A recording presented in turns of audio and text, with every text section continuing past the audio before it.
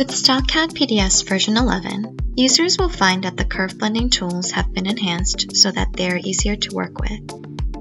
In this video, we're going to show the display of the adjacent corner angle, auto insertion of curve points during blending, defining curve blending area using tab, curve width and height display during blending, and manual entry of desired curve length.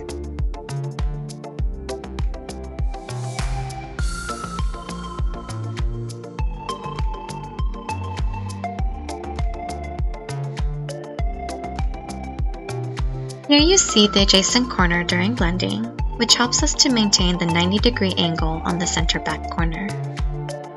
In older versions, we couldn't see the corner, which made it more difficult.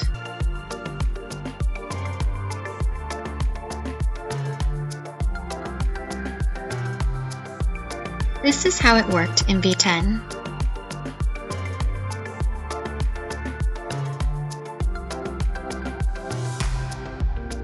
In V11, we get these curve points auto-inserted so that the corner angles are already there.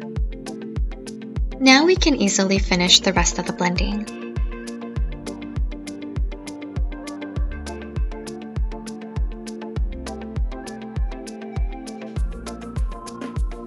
Let's say we're satisfied with the upper portion, but we want to touch up where the two curves meet. We can define the blending area using the Tab key.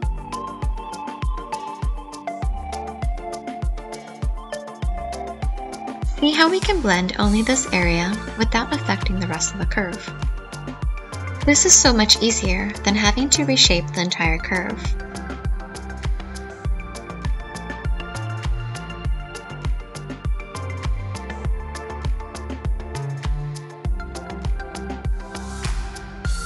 While blending a curve shape, F7 shows the perimeter length. In V11, users can view the width and height of the blended curve as well. Knowing the width and height can be useful, especially for an area such as the armhole. Notice how the perimeter length, width, and height are recalculated as we shape the curve.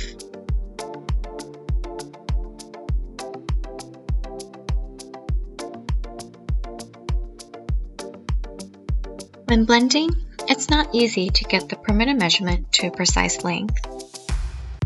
After we're done blending, with the manual entry method, we can enter the exact measurement. The curve is adjusted automatically. Now let's verify the result